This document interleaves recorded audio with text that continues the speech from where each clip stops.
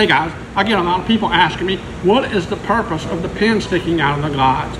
I'm probably one of the only ones that allow you to tune your own baits. A lot of people, you get a bait, you're stuck with the rate of fall. But on our baits, you pull the pin, you have options here.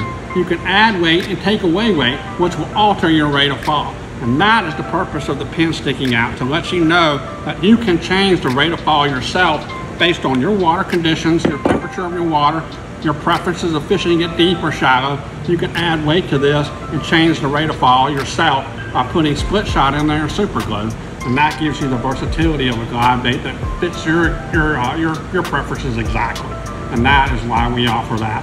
Also, if you send this to your painter, make sure your painter does not close that pin in, because once it's epoxied over, you can't get it out.